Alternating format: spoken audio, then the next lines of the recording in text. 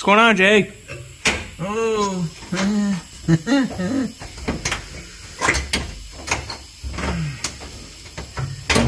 Well,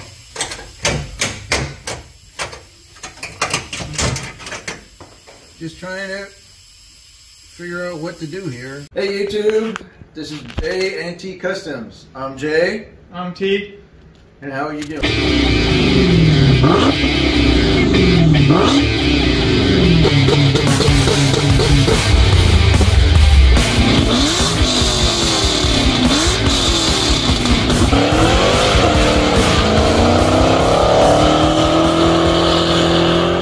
Because we've got old patchwork that we got to cut out, so we have to cut this out and this out and then replace this.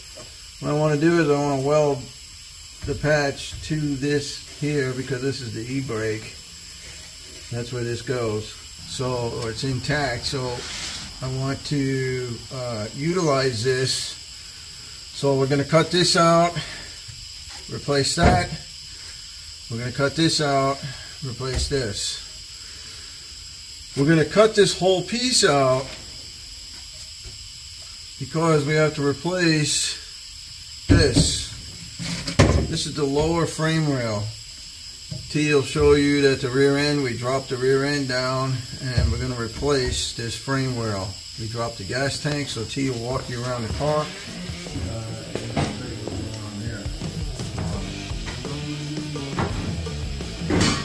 Nice thing is, that's a brand new stainless steel gas tank, which is super nice. Thanks to the people who restored this.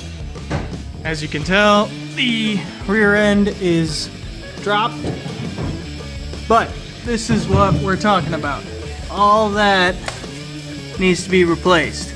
As you can see up in here, it's all, well, missing. So I got the frame rail.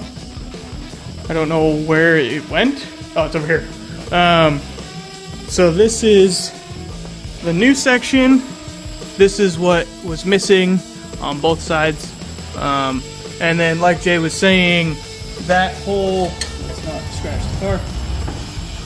This whole piece down here is what we have to cut out over there. So that is what we are up to. So, you know, what we might do is we might, because the frame rail is actually in great shape, back farther, we may cut it and weld just this section in place, because trying to get in there to actually get this unattached from the car body, and that section back there is going to be without a lift or rotisserie, almost impossible. We may do that. I don't know yet. We're not sure. Not saying you guys can't do that. Obviously, if yours is in worse shape than ours, you're gonna have to. But we might not. So, right. This is the upper half of the lower half. So it's a lot of work. It's got to get done, but it is what it is. Now that side over there, just this pan section has rust on it. Right. The frame rail itself does not. It's in good shape. So we're just going to replace some of this over there. Right. Over here, we have to replace the whole thing. Now, when you guys start cutting, we're using a plasma cutter, which is making this go super quick. But you guys got to be careful because the fuel lines are under there pretty much right where you're cutting. So move them. That's why we took the gas tank out, because we didn't want to explode. Yeah. So definitely keep an eye on where your fuel lines are. No sparky boom boom. Yeah, no sparky boom boom. This has to get detached.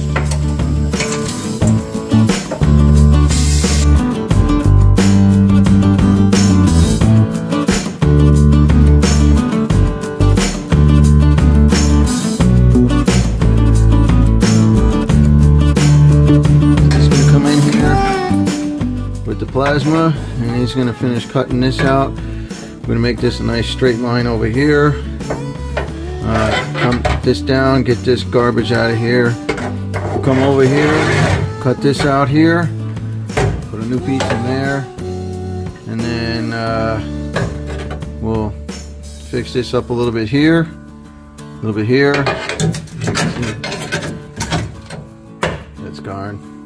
But you can see clearly, see here. There you go. See this here? This is what they did. Previous work. Alright, so they just fixed this, welded this across here. They never put any type of coating on the bottom of this. It sat on top of here. Water got in here, rotted this away, and then chain reaction. So whenever you weld something up, you got to make sure that either you know what you're doing, you got an idea of what you're doing, you got to seal it all up proper, water's going to get in there, and do just this. Alright, let's get T over here.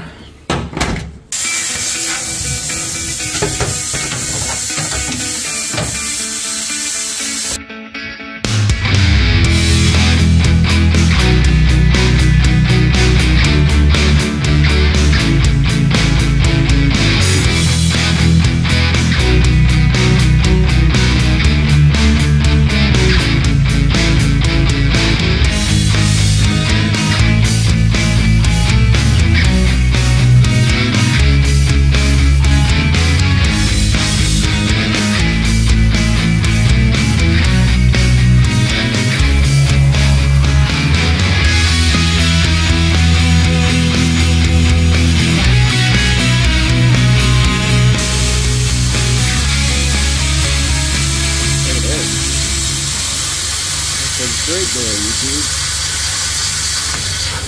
Mr. Free Man.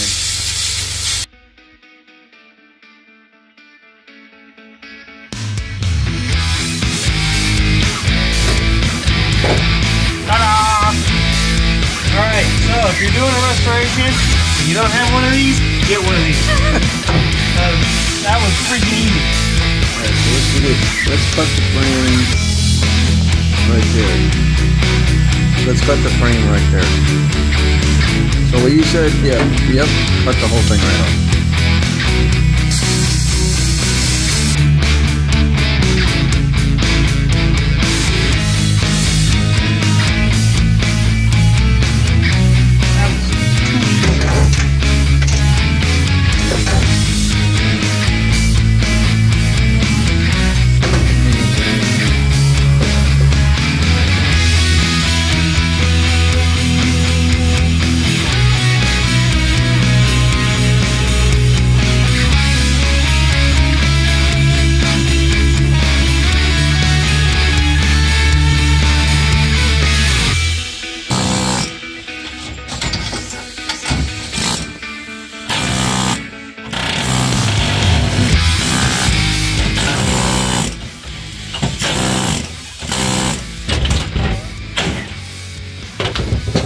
He is having difficulties, YouTube. Well, we got another hole in the floor. Alright, YouTube. This is for the e-brake. Oh. So we need to take that. So Jay just made a funny joke. He goes, we could have repaired that. Yeah, okay. This is the shackle. Right, this is what the rear leaf spring sits in. Front leaf spring's supposed to go in. Or, yeah, this goes in there, bolt through the frame rail.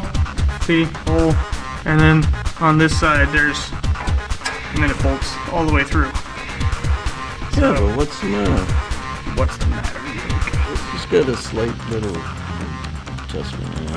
Maybe some other things. Could be wrong. Yeah, okay. We're back. T's been busy. So I put the outer cover in the last video. You saw the inner cover welded, and now the outer cover goes on.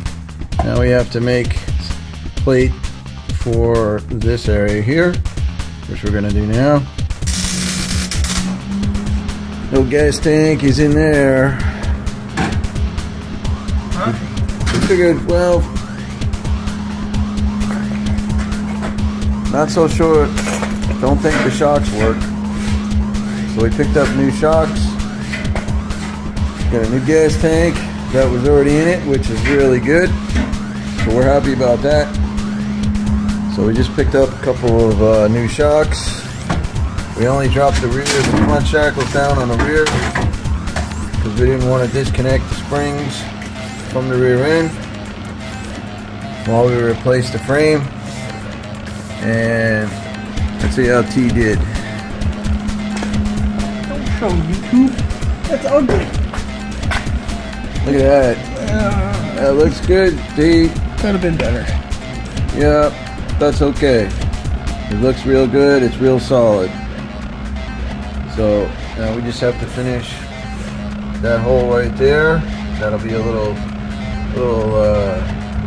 something to make that turn.